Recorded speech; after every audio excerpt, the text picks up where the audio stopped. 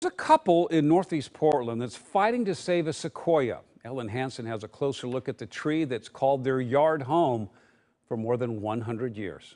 This majestic giant sequoia tree is about 108 feet tall and 108 inches at diameter at breast height. From this side right here and walk right across this face of the tree here, this is 11 feet.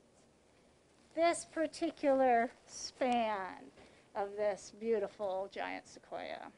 On April 2nd, with no prior notice, we were issued a notice and a citation to remove this healthy giant sequoia tree by the city of Portland. The city of Portland had actually spent most of the past year working with the neighboring property owner, Urban Forestry, Bureau of Development Services, and the city attorney to craft a stipulated agreement because the next door property is a dangerous building, and so wanted to transfer that responsibility somehow onto this healthy tree.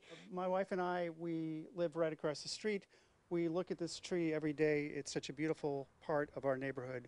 It has become this strange thing with watching this home here, which has been fallow now since 2017. It's not that this tree ate this house. This owner has never really taken care of his property, never really managed this situation. I hope that the city comes to its senses and understands what a fantastic thing this is and what a beautiful thing it is, and that it shouldn't take precedence over this dumpy house next door that's been neglected for so long.